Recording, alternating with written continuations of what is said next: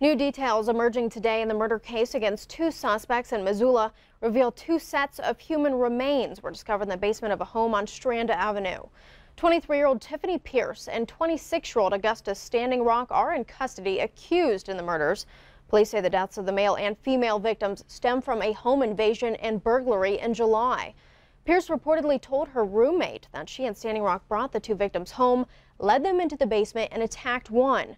When the other victim tried to escape, the suspects allegedly stabbed that person too, killing both victims.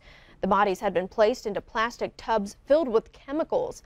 A motive for the murders is still unclear, and the information about the victims has not been released.